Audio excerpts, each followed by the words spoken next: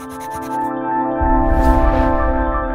guys, welcome back to another episode of What's in the Night Sky, sponsored by Squarespace. And quick announcement, the Constellation hoodies that have got constellations printed in the hood, now available in the merch store. Link is down below. But it is April 2022, so we are saying goodbye to Orion and the winter constellations, but that does mean that we get more time with the Milky Way core. Coming up this month, we also have the Lyrid meteor shower, as well as the Eta Aquarius meteor shower becoming active. There's a partial solar eclipse.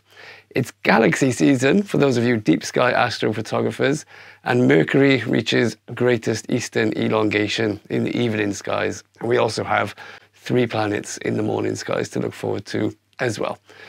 But before we deep dive into all of that and more, a quick message from the sponsors of today's video, Squarespace. Squarespace is the place to host your website or online store, and I should know because my website has been with Squarespace for years now, and it's one of the big reasons that allowed me to quit my job and become a full-time photographer. It's a place where I can host my images in galleries. It's also a place where I sell my Astro Workflow Lightroom presets, and I also sell physical products like my calendars at the end of the year. If you'd like to give Squarespace a try, head on over to squarespace.com/Alan. It's incredibly easy and intuitive to use. It's drag and drop. You don't need to know any code. And then once you're happy with your website and you want it to go live, use the code Alan at the checkout for 10% off your first purchase of a website or domain name with Squarespace.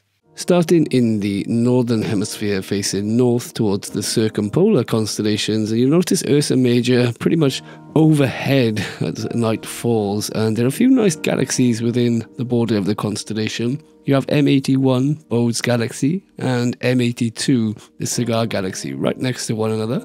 And then there's also M101, the very photogenic Pinwheel Galaxy. And zooming back out, you'll notice Cassiopeia now skimming along the northern horizon. And there's also a faint section of the Milky Way running from Auriga through Perseus and Cassiopeia before the Cygnus region. Facing west, and as the month goes by, you'll find it easier to spot Mercury in the evening skies. That reaches greatest eastern elongation at the end of the month on the 29th, when it will be 20.6 degrees away from the sun in the sky. Zooming out and taking a more general look at the western evening skies, we will get a last glimpse of the winter constellations like Canis Major, Orion and Taurus. They'll be very low on the horizon as darkness falls and won't hang around for much longer. Facing south, and with Leo coming to culmination, it's a good time to photograph the Leo triplet, which I'll talk about shortly. And also with Virgo coming to culmination close to midnight, it's a good time to photograph Markarian's chain, which is a stretch of galaxies that forms part of the Virgo cluster. Zooming out and facing more southeast, the Milky Way core now rising into the night sky earlier, and it makes its way further into the south before the morning twilight. It's still a good time of year to capture a Milky Way arch panorama by facing east, and you'll have the core in the southeast. In the eastern morning skies, you'll then find Venus, Saturn and Mars together low on the horizon, and on the 5th you'll see Mars and Saturn in conjunction. They'll be closer than half a degree in the sky. Then towards the end of the month, when Jupiter is a bit higher, it joins Venus, Mars and Saturn, and on the 26th, 27th and 28th, a crescent moon will pass by all of the planets in the morning skies. Onto the southern hemisphere and facing south towards the circumpolar constellations, and as darkness falls, the small and large Magellanic Clouds can be seen dropping down to the horizon, and the Crux and Carina now high in the skies, so definitely worth pulling out the star tracker and getting some nice detail out of the Carina Nebula and the Coalsack Nebula.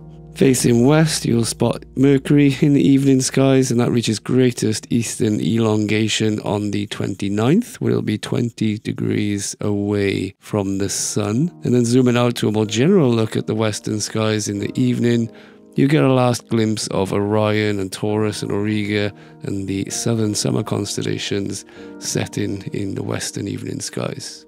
Swinging over to the east, and the normal region of the Milky Way will already be above the horizon as darkness falls, and the Milky Way core is well above the horizon by local midnight. This is also a good time to get a Milky Way core arch facing south. And then the core continues to climb higher into the east as the night goes on. As we approach the pre-dawn hours facing east, you'll spot Saturn, Mars, and Venus. Saturn and Mars come into conjunction on the 5th, where they'll be less than half a degree away from each other in the night sky. And then you'll also catch Jupiter rising just before sunrise. Towards the end of the month, from the 25th to the 28th, those planets will also be joined by a thin crescent moon. The star tracker target this month is the Leo triplet of galaxies, otherwise known as the M66 group. It's made up of 3 galaxies, which are M66, M65, and then NGC 3628. They're found just a little southward of the star Chertan in the constellation Leo, so somewhere on the rear legs of the Lion. As usual, I'll add some links in the video description down below for more useful information about that target. Full moon this month is right in the middle of the month on the 16th, and it's the pink moon because of the phlox flowers that spring at this time of year in North America. Now on to the special events this month. So we do have a meteor shower to look forward to in the Lyrids, and it's active from about the 15th of April to about the 29th of April. The peak is expected around the 22nd, so that might be the night of the 21st into the 22nd, or the night of the 22nd into the 23rd. But on the peak, under perfect conditions with no moonlight, no light pollution, and the radiant of the meteor shower nice and high in the sky, you can expect about 10 to 15 meteors per hour.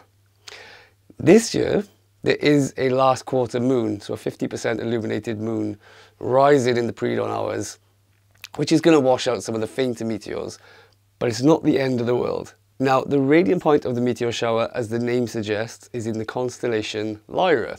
For us in the Northern Hemisphere, Lyra starts the night rising in the east. It climbs higher and higher into the southeast as we approach sunrise. But remember, you don't have to look in the direction of the radiant point to see meteors. They will fall all over the sky. It's just that the higher the radiant point gets in the sky, the more meteors you will see, the higher the rates will become. And on the night of the 21st and into the 22nd, a quarter moon will be rising at about 3 AM local time. The next night on the 22nd into the 23rd, it will rise at about 3:45 AM. So it's not taking away that many hours of darkness in the pre-dawn skies. Even though the pre-dawn hours are the best to view the Lyrids, because the radiant will be higher in the sky, it's not taking away too many hours of darkness, because if you're in the UK or mid-latitudes, then the moon rises around the same time that twilight kicks in anyway, so it's not really hindering the meteor shower as much as twilight is. If you're closer to the equator, then yes, the moon's going to be taking away some hours. It's going to be washing away some of the fainter meteors. And for those of you in the southern hemisphere, it's a bit more difficult to observe. You'll have a better chance facing north in the pre-dawn hours, but you're going to have to compete with that rising quarter moon. But maybe worth your luck and seeing what you can find, because we haven't had a good meteor shower for a while now. And there's another meteor shower that becomes active this month, the Eta Aquarids. It becomes active around the middle of the month, but it doesn't peak until May. So I'll talk about that in more detail in next month's video. There's also a partial solar eclipse to look forward to on the 30th this month, but only if you're in the southern half of South America. That makes sense. The maximum magnitude is just over 0.6, I think it's about 0.64. So just over 50% of the sun is going to be covered by the moon if you're on the southern tip of Chile or Argentina.